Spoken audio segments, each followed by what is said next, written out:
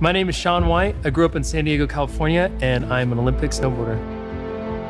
My brother, who's 7 years older than me, I remember he brought a skateboard, which opened up this world of tricks. I'd have to say the most rewarding part about being an Olympic snowboarder is just you're joining a moment in time. This is history in the making, and you'll forever be a part of it. The lead up to the Olympics is just this crazy mixture of feelings. I mean, there's excitement, but nervousness, and I can only best describe it as just feeling alive.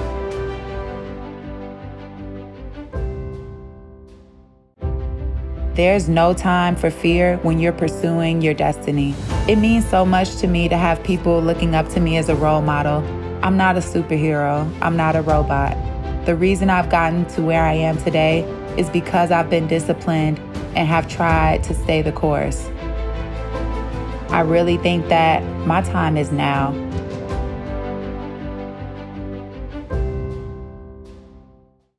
Hi, I'm Jason Brown. I'm a professional figure skater, and I'm so proud to be representing Team USA at the 2022 Winter Olympics in Beijing.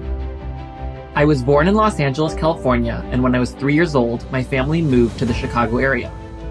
I really found my burning passion for skating in middle school. On the ice, I could become anyone I wanted. I was 19 years old at my first Olympic Games. I am 27 now, with a lot more experience and maturity. It was just so special to share that moment with my family. Showing that joy and those emotions and the performances that I've worked really hard to create. It's something that I'll never forget. Hi, my name is Alysa Liu. I'm from Oakland, California, and I'm a professional figure skater. I live there, my dad works there, I skate there, so I basically do everything there.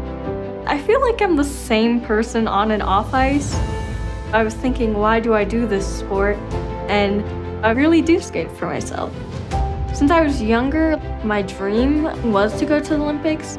I'm really happy and proud of everybody on my team and myself. I'm Rico. I'm a two-time gold medalist in Paralympic hockey. I was raised in North Portland. I played almost every sport. I'm competitive in everything I do.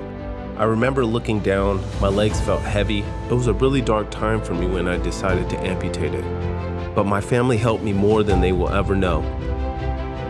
And that's what I love about it so much. It's not about the gold medal moment. It's about everything we've done to get here. To get to that moment and to share it with my family and kids, to me, was everything. I was 13. I went from not even owning a snowboard to getting to compete at the X Games with the best athletes in the world.